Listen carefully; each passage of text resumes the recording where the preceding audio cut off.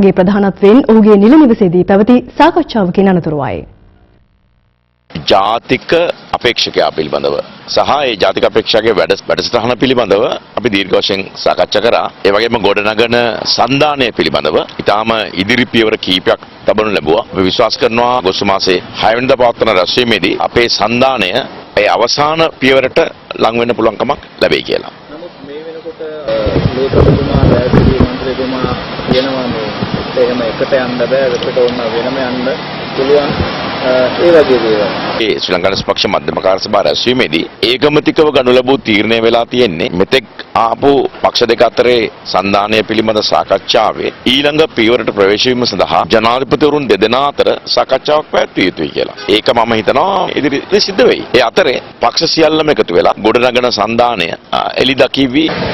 විදුමාලගත අපේක්ෂකයා පිළිබඳව සාකච්ඡා නෑ තාම නෑ අපේක්ෂකයා ගැන කතා කළේ. නමුත් ජාතික අපේක්ෂකයා කියන නමින් තමයි අපේක්ෂකයා හැඳින්වෙන්නේ. මේ නමක් කියන්න බැයිද මේ වෙනකොට? නම 11 වෙනිදා අපේ සම්මේලනයේදී ඉදිරිපත් කිරීමට බලාපොරොත්තු වෙනවා. නම් කරලා ඊට පස්සේ අපි 12 වෙනිදා අනුරාධපුර රුවන්වැලි සෑය මළුවේදී ස්වයං වහන්සේලා 1500 නම ඉදිරියේ ජයපිරිත කියලා අපි 13 ශ්‍රී මහා බෝධි වහන්සේ ළඟ ආගමික උත්සවයක් පවත්වලා ඊළඟට නුවර ගිහිල්ලා දළදා සම්දිවුම් වැද පුදාගෙන පහුවෙන්දා කතරගමට ගිහිල්ලා කතරගමින් වැඳමූල හරහා කොළඹට එන්න කටයුතු කරලා තියෙනවා. සම්මේලනයේ ප්‍රධානම කාරණාව සිද්ධ වෙන්නේ මහින්ද රාජපක්ෂ මැතිතුමා ශ්‍රී ලංකා පොදු ජන පෙරමුණේ නායකත්වයට පත් කිරීම.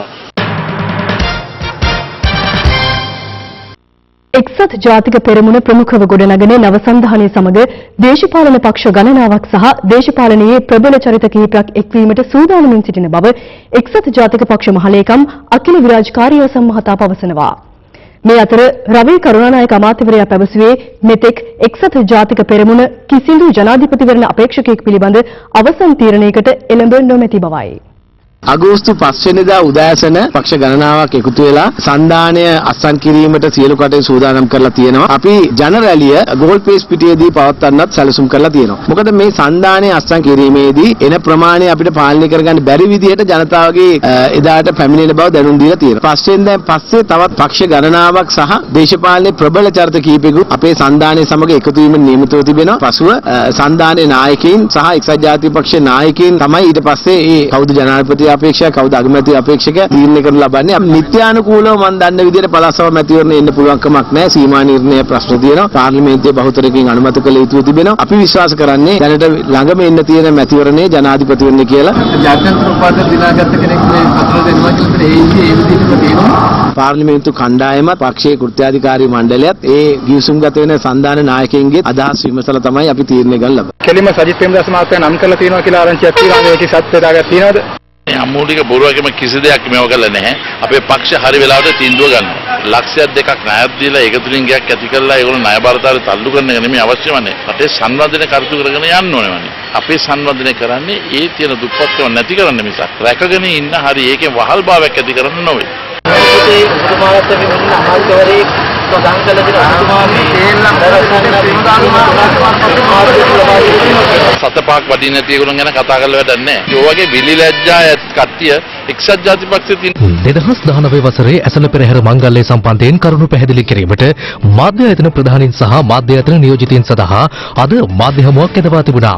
අගෝස්තු 2 වෙනි දිනට අලුයම 5:10ට යෙදෙන සුබ මොහොතින් කප් සිටුවීම සිව්මහා දේවාල කේන්ද්‍ර කරගනිමින් සිදු වෙනවා. අගෝස්තු 2 වෙනිදා සිට අගෝස්තු 4 වෙනිදා කියන කාල සීමාව තුළ සිව්මහා දේවාලයන් තුළ අභ්‍යන්තර පෙරහැර 5ක් පවත්වනු ලබනවා. ලෝකාන්තයේ පහළ කොටසේ පිහිටි බලංගොඩ නන්තේරියල් කඳුවැටියේ එක් කොටසක හටගත් ගින්න තවමත් පැතිර යමින් පවතින බව. දින 4ක් පුරා පවතින මෙම ගින්නෙන් අක්කර 500කට වැඩි ප්‍රමාණයක් විනාශ වී ඇති අතර මෙම ප්‍රදේශ ආශ්‍රිතව පවතින දැඩි සුළං තත්ත්වය වේලි කාලවෘත තත්ත්වය මෙන්ම බැවුම් සහිත ප්‍රදේශයක් වීම මෙහි පැතිර යන ලැබු ගින්න පාලනය කිරීමට අපහසු වී තිබෙන බව. අදත් ශ්‍රී ලංකා ගුවන් හමුදාවටත් හෙලිකොප්ටර් යාන උපයෝගී කර ගැනීමෙන් මෙලෙස ගින්න නිවා දැමීමට උත්සාහ කළා.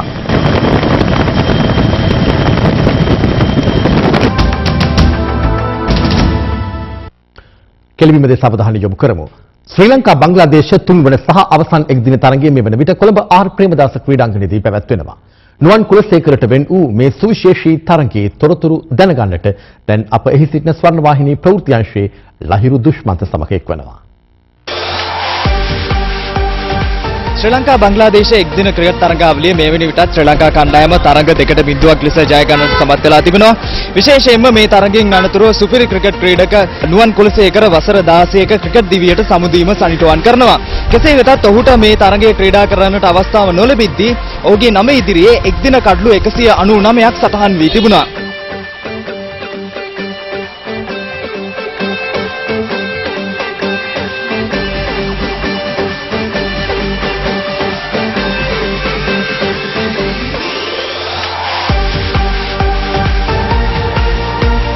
අද තරගයේ නුවන් කුලසේකරගේ අවසන් තරගය මොකද හිතෙන්නේ ඔහු ගැන? අන්තිම තරගයේ ඉතින් මේ විදිහට යන්න වෙන්නේ කියන ගොඩක් දුකයි. එයා සෙල්ලම් කරා නම් තමයි ඉතින් කැමති.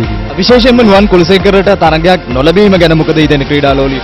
හරිම කනගාටුයි. ශ්‍රී ලංකාවේ ක්‍රිකට් ගැන අනිවාර්යෙන් දෙන්න තිබ්බා. නුවන් නිසා තමයි අපි අද තරගය බලන්නත් ආවේ. අපි අනිවාර්යෙන් ජයග්‍රහණය කරලා තියෙන තරගාවලිය මේ තරගයත් ජයග්‍රහණය කරනවා. කනගාටු වෙනවා ඇත්තම පහුගිය දවස් ටිකේ එයාට අවස්ථාවක් නොලැබිච්ච එක ගැන. අද ඉතින් එයා වෙනුවෙන් හරි තීරණය කරපු එක ගැන අපි සන්තෝෂ වෙනවා උඩ. එච්චර දෙයක් කළා දාන්න දී අන්තිම මැච් එකට මාලින්ගත් එක එයාව දාන්න තිබ්බා. ඒ සමගින් අපි දැන්